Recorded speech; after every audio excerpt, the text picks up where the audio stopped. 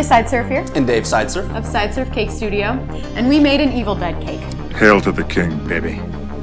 Specifically, we made a cake of the scene where Ash's possessed hand gets stabbed with a knife and cut off, and there's a chainsaw, and it's great. Let's watch it. Let's start with the hand. Oh, not applause. A different kind of hand. No. The hand. This hand has absolutely no structure inside of it. It is just chocolate. So to get away with that, I was able to kind of prop it up with some plastic wrap, and then when you let it set, it'll kind of harden into that shape. That way, if they cut into it, it'll just be completely chocolate. Yeah, so in other words, the palm doesn't rest flat against the surface. Right. It's being held up by that piece of cellophane. Yeah. And when I'm working with it, it's a little soft, naturally. And then as it gets back to room temperature, it hardens. And then you got a hand. And you got a chocolate hand. Yeah, I added the little teeth marks here, which is funny because that is how his hand gets infected. Aha! Yes, that was the customer's suggestion. That's a great suggestion. It was. And then this is where the cut in the top of the hand is when a knife comes in and cuts right into his hand.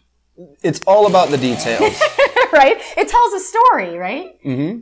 I think that's fun. Yeah, what's kind of cool is, so this is actually kind of our second Evil Dead cake, but neither of them have been really focused on Ash so much as kind of just other elements of Evil Dead. Yeah. The hand specifically. All right. I mean, that's a big deal, so. Beauty nail polish. Yeah, he had black, like, I looked at the movie and he had really black fingertips. Here I'm just layering up color. I start light and I add in some dark areas. And you can see, like, where the knuckles are, they're nice and white, like a very, very light color, because that's where you have really thin skin and it looks a little white.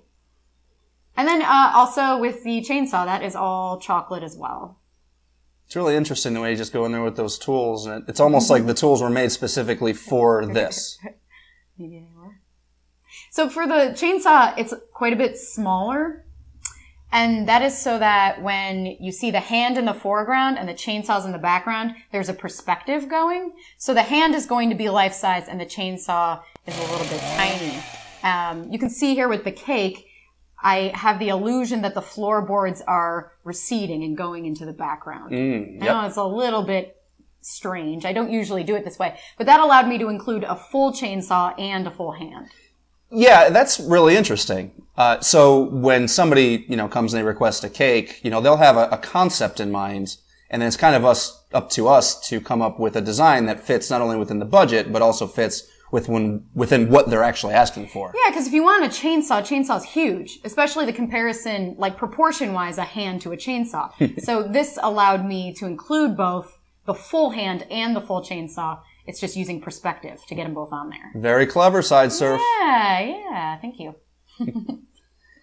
These are very dirty. It's a very dirty floor. So I added some kind of dark black muddied colors. And blood. And blood. He wanted a lot of blood, the customer, which makes sense. And the blood's just made from some jam and water, right? Yeah, you heat up the jam in water, make sure it's seedless jam, and it makes a perfect blood. I do add a little extra red food color and a little dab of green food color to make it like a deep red. I like the bone sticking out of his wrist. Yeah. Details. It's a nice touch. That's what this is all about. This is all details. Fun. Yeah. It really is. And adding the blood is just like